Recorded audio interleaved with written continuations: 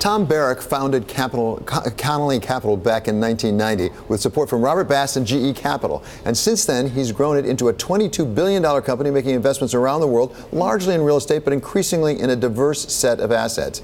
We have the new CEO of Connolly Capital with us now to talk about his redirection of the company, and he is none other than Tom Barrack himself. So welcome back, Tom, as CEO. You never quite left. You were chairman, but it's not just you took over as CEO again. You're redirecting the company. Tell us where you're going.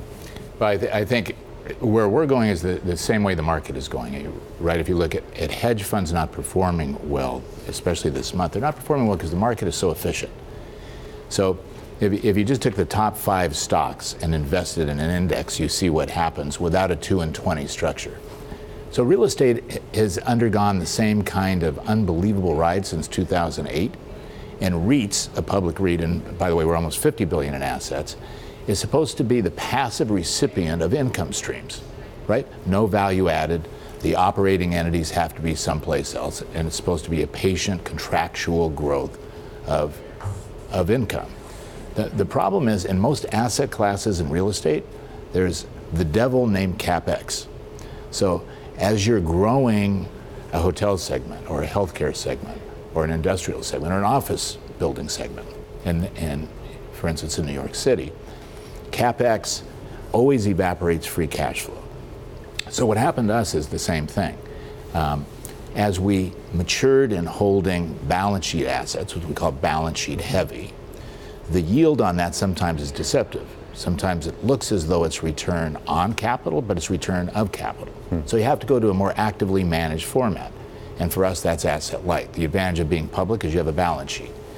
And the advantage of having the balance sheet is that you can take positions in value-added product, create a magic elixir over fixing that or creating better value, and sell those pieces off to third-party investors, which are primarily institutions who don't want to engage in that process. So tell us about what happened. You go backwards before we go forward. I mean, you did the big North Star deal, and the company has not done, I'm sure, what you would have liked to have done since that acquisition. Was that North Star was in worse trouble than you thought it was? Everybody thought it was having some struggles.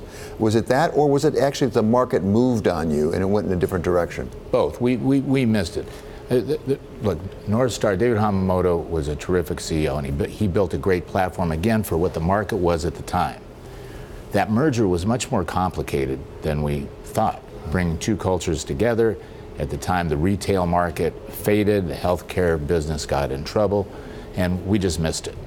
So today where we are, which is a great opportunity for me, at a $7 stock is much different than a $14 stock, but the growth is in the asset management, investment management portion of the business, where we're using that powerful balance sheet. We'll have $2 billion of liquidity.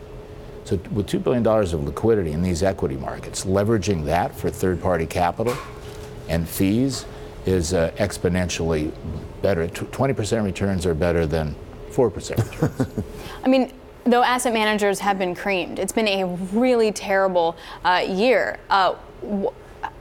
Is it a buyer's market? Is it a seller's market? Like, how do you grow it? Did you go and just pick up companies that are going to fail anyway, or that are seeing a lot of outflows? Or how do you compete in an industry that is seeing outflows anywhere you look? Well, the buyout market, number one, there's a flood of liquidity, right?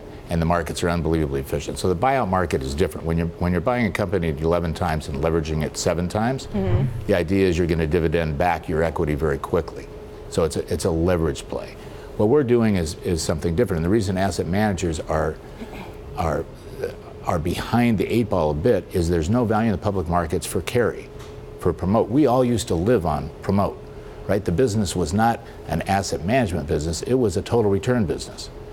So you buy an asset over a 3-year period of closed-end funds, you put management in and you recycle the company or the assets, and you sell them in year 5 or year 6. And the promotional interest of that was primarily the main consideration of that management group. Now today the market looks and says, we want long-term contractual fees, and we'll give you a 15 times multiple on those fees. And of course, institutions are becoming smarter and better. Fees are coming down. They don't really like funds. They like co-investment. You have a smarter group of people in sovereign wealth funds. You have a smarter group of people in public and corporate pension funds. And they want to make investments directly with someone like us that has a balance sheet and say, we'll put 20% of our own capital side by side with you on a less fee-intensive business. But it's hard to recreate a Blackstone. It's hard to recreate Carlyle, an Apollo. Those entities that started in 1990 really were in search of themselves. They were deals. Now they've grown up into the latter-day investors, and everybody will morph into something else. KKR. KKR uses a balance sheet. It uses a balance sheet very intelligently.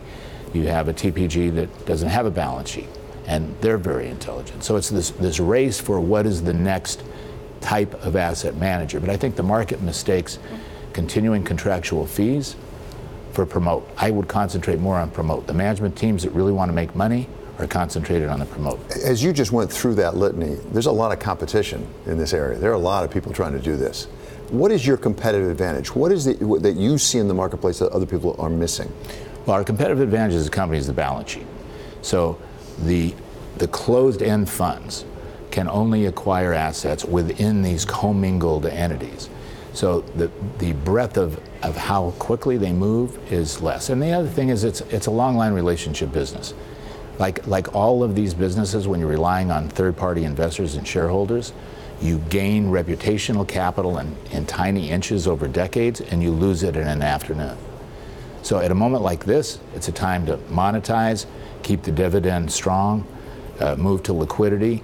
There's going to be fissures that break in these markets, and when those fissures break, you take advantage of them in that marketplace without overpaying in an environment that's so efficient that it's priced to perfection.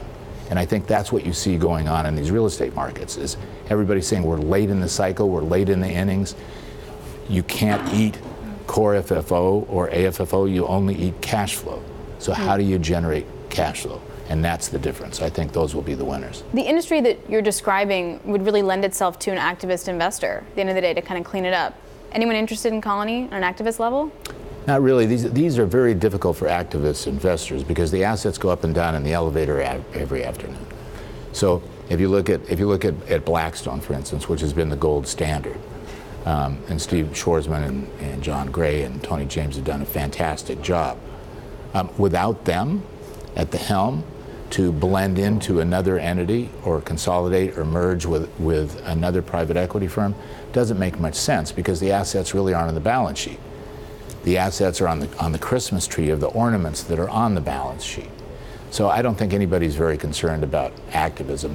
There will be consolidation. There will be, look, investor distribution and this liquidity market, when you see what happens to private equity, these institutions have to reach to private equity and real estate to match their actuarial returns. There's no way in a continuing market that they're going to meet their actuarial returns. So let's talk geography for a minute. On both ends, where will funds come from? You're looking for co-investors. Where will that come from? What parts of the world?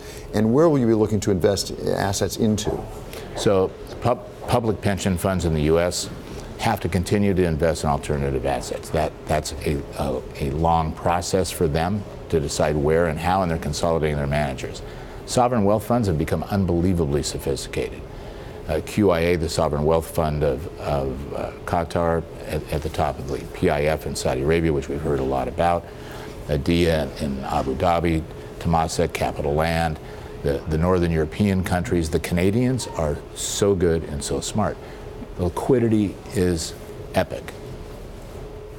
So you have done a fair amount of work in Qatar, I think it's fair to say. Given the relationship between Saudi Arabia right now and Qatar and the boycott, the embargo, can you do business on both sides of that boycott at the present time? Do you have to choose, not just you, Tom Barrack, but in general, does one have to choose between, on the one hand, being with the Qataris or being with the Saudis? No, look, I think the Middle East is a Rubik's Cube. And all of these young countries have brilliant young leaders who are trying to find their way in their own style. Qatar has done an amazing job since 1997. The leadership has been incredible. Sheikh Tamim, who is the emir there, is young, he's bright, he's Western educated, he's got a team around him that's incredible. The same in Abu Dhabi. Mohammed bin Zayed is the second generation of leadership. I mean, remember, we brought them out of the desert from trading into this unbelievably incredible wealth cycle. So this tribal rivalry that they have is really regional. It's between them. My view of this has always been, let them figure it out. Keep the U.S. out of this mess, because there's no good answer. And I think what you'll see happen in the Middle East is if we allow them to resolve those issues themselves. They know that power in the Gulf is an alignment amongst them. You have this Sunni-Shia split. President Obama had a philosophy that Iran was the answer for us and moved closer to Iran, and President Trump has moved away from that and said the Sunnis are the answer. So the Sunnis now have aligned with Israel, trying to get peace in Palestine. Jared Kushner has done a great job of trying to navigate these. Yeah. And I think you'll see the young leaders of Qatar, Abu Dhabi, and eventually Saudi Arabia align and say we needed a Gulf presence, and that Gulf presence is the only answer to stop Iran from doing something drastic. Well, I'm glad you brought up sort of Saudi Arabia, and sort of when you mentioned let them figure it out, and we're going to stay over here. It's hard to do that now with the Khashoggi affair. And we saw a lot of business leaders not participate in the economic forum that they had, although now we hear that they still want to be invested. How do you handle that? What do you do? Does it change the way you want to be operating? Look, it's very delicate. It's very delicate because Saudi Arabia is operating within a regime of their own legal system. And the regimes there that have been based on a monarchy based on succession to sons of one mother, the Sudari mother. In a country which has 27 million people, 60% of which are below the age of 20, has to change. It has to change its tribal cadence. And it's been a raw, rugged, not corrupt country by their standards, but somewhat corrupt by our standards. It's just the method in which it worked. That takes bold, brutal action. And by the way, the boldness and the brutality is not something that is new for America. We've backed, starting with Saddam Hussein and the Shah of Iran and Gaddafi, regimes that benefited us. So this resource curse, this oil and gas need that America had, really incented the West to make sure that there was imbalance in the region. It was our fault, not their fault. So the reaction to all this is going to take time and understanding, and as the demands of the West become more dominant, because we no longer need the oil. 10 million barrels of oil, by the way, in Saudi Arabia is significant.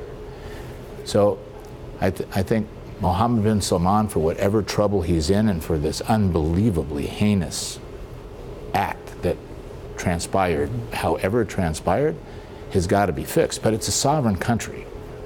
So to say we're going to throw the country out because of the act of a group of people, whoever that is, I think is not feasible, and it's not feasible for the U.S. foreign policy. So Tom, you know this area so well. You've done so much business over there. Let's come back to Colony Capital for a moment. To what extent is the future success of Colony Capital, as you are redirecting it, dependent upon Mohammed bin Salman and being able to deal with the sovereign wealth fund over there in PIF? Is that an important part of your future strategy? Well, look, it's all, the macroeconomic environment is an important part of all of our strategy. We don't rely on anyone, but we have 357 investors in private funds, and they ebb and flow in what they need and what they want. But the region is unbelievably important. So my hope is that out of this, a redefined relationship of what are the requirements that we expect from Saudi Arabia? How do we blend Saudi Arabia and Qatar, drop this blockade? How do we lessen airlift into Yemen, which none of us understand? Yeah. It's an opportunity. It's a problem and it's an opportunity. But for us, the flow of oil and gas from that region and the buildup of sovereign wealth funds that have no beneficiaries. So they don't have an actuarial hurdle like a CalPERS or a New York Common, which are saying I have to hit a 6% return. So the diversification of their asset base is much more expansive. So I think being smart, staying out of the political rhetoric, understanding the patience of that system. In the Middle East, they always talk about the IBM, Inshallah Bukura Malesh. Never mind, maybe tomorrow. And I think that's the attitude that investors like us need to retain.